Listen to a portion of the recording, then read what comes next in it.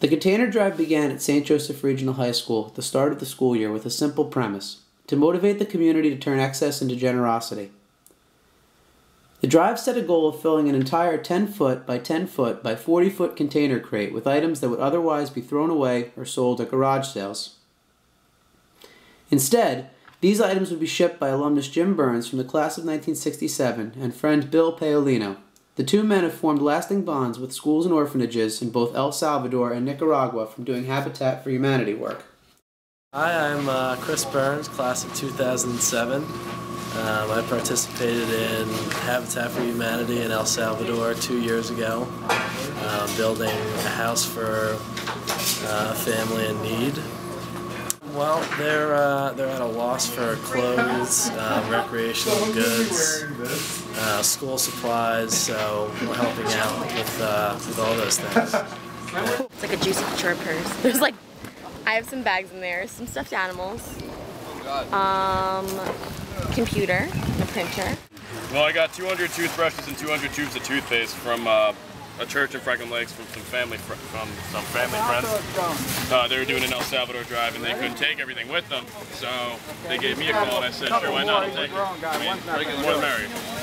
Press Pro help. Pick up some items, tell them that we're here if they have anything left they want to donate. Alright, let's go. Roll out Autobots. Brought a bunch of clothes, some sports equipment, football, frisbee, a couple hats, and a pair of boots. There was a massive email that went out on Facebook by St. Joe's, and I saw it, and I said that I might stop by, and I did.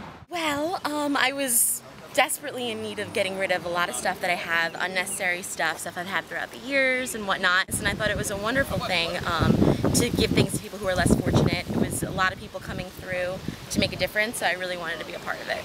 Pete's our chef. He's making food for all the people that volunteer today. Say hi, Pete. Hi, yes. It's okay. What are you doing, Pete? Just getting some hamburgers. Good man. I know, but I wanted to know specifically what he was doing. So I came and dropped off my stuff, and on my way home I stopped at a garage sale to tell them that if they had any leftover stuff, they could bring it here. And they immediately told me to just bring over all the stuffed animals. So I just came back with a bag of stuffed animals.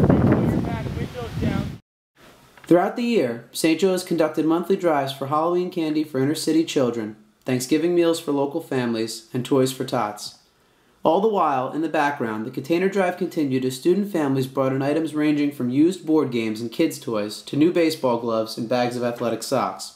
My name is Deacon Joe Sisko. I'm the Director of Campus Ministry here at St. Joe's, and working along with Mr. Fucci, we have designed a program that each month we do a basic social outreach concerns program. And each month, whether it would be food, toys, clothing, we try to work hard with, being able to enable other people to live with dignity. And this container drive actually is just a year-long process in which it just not only does it supplement the campus ministry program, but it just makes it more expandable, and it's a great program. And it's nice to see that our community is able to reach out and to not only take care of the people in our own area, but also take care of people in El Salvador and other countries that have nothing. Hi, I'm Craig. I started off the project here with Mr. Burns since it first began. We started off in the theater where he had a PowerPoint presentation, and from there I just kind of took off with it. We had a student council. Here at the school we had a collection. Drove my car around, we went to garage sales and all that. And now we're here collecting and organizing, going through everything that we have. Hi, I'm Jim Burns from class of 67 here at St. Joe's Regional High School in Montvale, New Jersey. We are assembling goods to go to El Salvador for a couple of orphanages and a few schools in some very indigent areas of El Salvador. Really thrilled to have all these guys here doing a great job for us. I think it's important that they get to see some of the things that they would normally throw out become real special gifts, if you will, to these quite poor people.